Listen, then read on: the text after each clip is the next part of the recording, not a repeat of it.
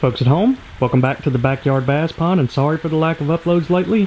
We've been working really hard on building a new 5-acre pond for these backyard pets. And in case you missed our last videos, we bought an 80-acre farm that we're going to build this pond on, and probably for sure Bonnie and Clyde are going to move into it, maybe some of the turtles, and potentially some of the bluegills. So for this new pond build, it's a lot more complicated than the backyard pond was, because whenever you have that much water involved, you got to take the right steps to make sure it lasts 10 to 20 years. So we've gotten some hydraulic engineers involved, some geotech engineers. We've got the pond designed and laid out. We're also doing some soil samples, so we're going to take you along through that process and all of the steps it takes to build a body of water that big. So here's a look at all the pets. Everybody's doing good. Hadn't had any issues with the herons coming back this year, and I'm pretty sure that most of the baby Ninja Turtles have all migrated over to this pond now. We've been heavily feeding them, and this is Jekyll, the one we think may become a state record bluegill. He's a chunky. Alright folks, let's take a look at what I've been spending so much time doing, the pond design. So right over here where we have the blue and pink flags, that's going to be the corner of the dam. So the dam is going to stretch from here all the way to that ridge over there. It's going to be a pretty long dam. There's a pink flag all the way up there on top of that hill. You can barely see it. That's the length of the dam, and 5 acres is a pretty big lake because it's going to go all the way up over the top of that hill. That's going to be the last little shallow pocket over there. There's the fallen oak tree. It's going to go back over there and kind of end on this ridge and work its way back through here. But the step that we just completed is you have all this area right here that you're going to excavate out. And with a dam that stretches that length, you're going to need a lot of clay to build that core up. And so we just went in and did some core drilling right here. And basically they take a rig and go down 15 to 20 feet deep and see what type of soils and clay materials we have here on the property. So for instance, we did one of the borings right here. This is going to be along the dam, and we went about 17 feet down right there, and you can see you got a little bit of sandy material. That's not really good. That's not what you're looking for. But we also had some really good clay. You can see all this. This is kind of a sandy clay mixture, but then you get to this stuff right here. It's rock hard. And that's the thing, you don't really want it to be rock hard on the dam area. You want kind of a mixture of this hard clay and a little bit of sand. That way it doesn't stretch and compact and you end up busting or having leaks in your dam. So this is my first time working with the geotechs and doing any type of core drilling, but it was a pretty cool process. We drilled 5 different holes within the lake, and the average depth was 15 to 20 feet. We actually ran into a water table in one of those down around 12.5 feet, so it's going to be interesting to see what we end up having to do in that area. But now we have a complete sample of all the different types of soil, starting at ground level all the way down to 15 feet deep, and that's about as deep as we're going to build this lake. So we bagged up all the samples. They're going to get sent off to a lab, and then the geotech engineers will do a full analysis on it. And they're also going to run a permeability test to see if this particular soil will hold water, or if we're going to have to bring in a clay or bentonite layer. So the one good thing is, even if we don't have good clay in this area, if we have it anywhere else on the property, we can get it from there and haul it over. And I had a good feeling we had some good clay in this one particular spot, so we drilled down about 10 feet there, and it was 10 feet of solid clay. So definitely a good thing just in case we need it. And you can see we've had a lot of erosion right here because all of the property drains down into this area and goes right back in there to a creek. So we're going to build that dam up right here, and all that water is going to flow from about 60 acres down here into the pond. So we shouldn't have any issues with keeping a full pool. But we also did a lot of studies on annual rainfall, and that helped us design. We're going to have an emergency spillway over here. We're going to have it a little bit wider than most ponds because we have so many hurricanes down here that could come and drop 10 to 12 inches of rain. And here's another look at our big ancient red oak that fell over during Hurricane Sally. So we've talked to some guys. We got a good plan for what we're going to do with it. So to start off, all of the long limbs that we can't really do much with, those are going to go into the pond. We're going to cut those off and use them as structure for fish out here in the pond. Look at the root system on this guy. Still unbelievable every time I see it.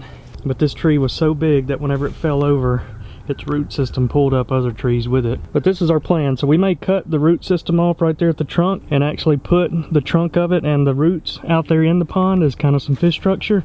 And then we're going to take everything from there up, which is a lot of wood, and we're going to make some tables and some signs out here at the farm. So we'll be updating you on that here pretty soon whenever we get the guys in here to cut the tree up. Alright, so where I'm standing right now is going to be a peninsula. That's the corner of the dam that we started at. That's a look at the other corner of the dam where that pink flag is. and the shallow pocket is going to be all the way up there on top of that hill. That's going to be the shallowest part of the lake. But the cool part about this, we're going to dig ditches, we're going to build islands out here in the open. This is all going to be water out here, peninsula right here where I'm standing, and you can see there's still plenty of land outside of this pond for maybe even keeping a deer field back there, building future ponds out here. There's still a lot of land out here for future projects. But this is where all the fun begins. We're going to have all of our wood piles, aerators, different things like that. We're going to build a pier out here right off this peninsula. We got lots of ideas that we're going to be designing here soon, and if you guys have any other ideas, leave a comment down below, because it's not too late for us to add some unique features into this pond build. Alright folks, time to show you guys our latest project. We just got this shed, but what's inside of it is what's really going down. So I just got power and Ethernet ran in here because we are about to mount what I call the eye in the sky. That's what's going to live stream our next pond build. So from the time we start digging until the pond is full of water, you guys will be able to tune in and follow along with this progress. So maybe more on how I'm setting all that up later, but it's time to go get this guy mounted. Alright, now we're up here on the other end of the property. You can see we planted all 80 acres in either ryegrass or, like we did down there, 5 acres in a green field for the deer. Alright, Liz putting the finishing touches on her garden. Leave a comment down below if you think the deer are going to come through and munch on these winter veggies. They got a lot of grass out there they could eat. Sarah's been mostly playing. You can tell I set up a game camera and see what critters were coming out here in the garden. So now let's take a look at some of the trail cam photos we've gotten. And while we hadn't had any deer come to the garden yet, 2 bunny rabbits found it right away. They got a knack for finding them carrots. And now we have 2 little piglets that are locals out here at the farm, and I call them Hakuna and Matata. They're out here every day, and as of now, they're not a problem, but I know that hogs can multiply really fast, so we're keeping a close eye on them. We also confirmed we do have a bobcat. We were curious about some pictures in one of the last videos if it was a house cat or a bobcat, but it does have a little bit of a tail, which is kind of weird.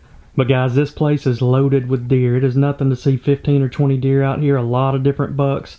For you hunters, if you ever want to attract deer, plant a peanut field. It'll definitely bring them in from all over.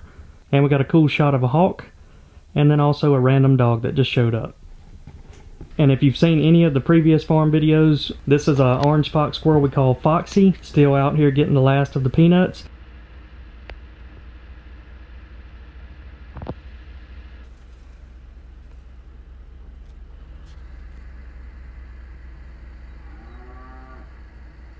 But we also have seen another fox squirrel that is a gray and whitish color. We're going to have to come up with a name for that guy.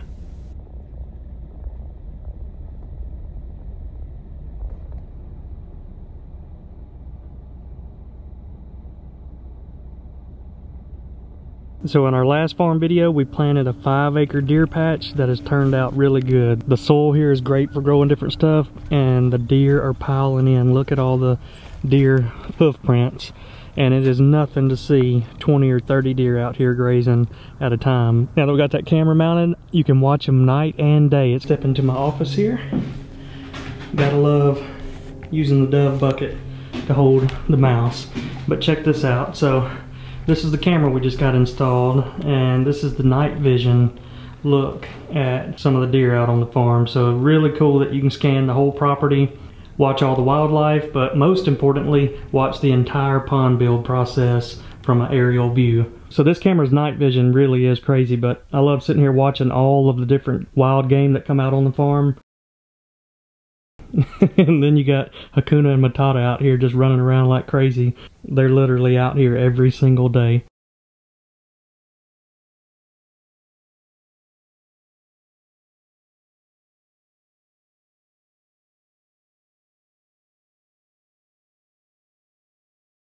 And some more shots of the big herds of deer that come through the area.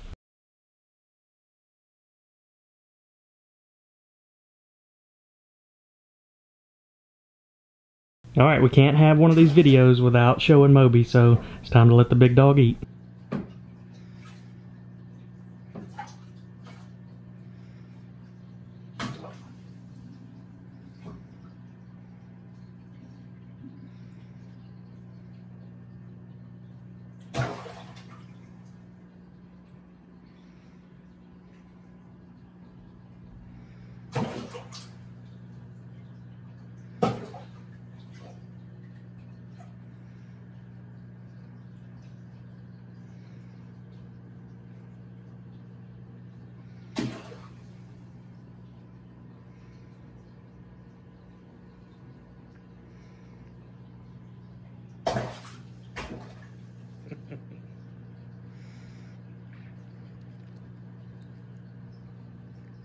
And here's a good shot of two of the turtles out sunning. I'm pretty sure this is Ranger, and I kind of think it's Master Splinter, but it's definitely one of the smaller Ninja Turtles. Alright folks, that's going to wrap up this video. We should be beginning the pond build next month, so make sure you're subscribed. You're definitely not going to want to miss out on that one. But hope y'all enjoyed this video, and we will see you all next time.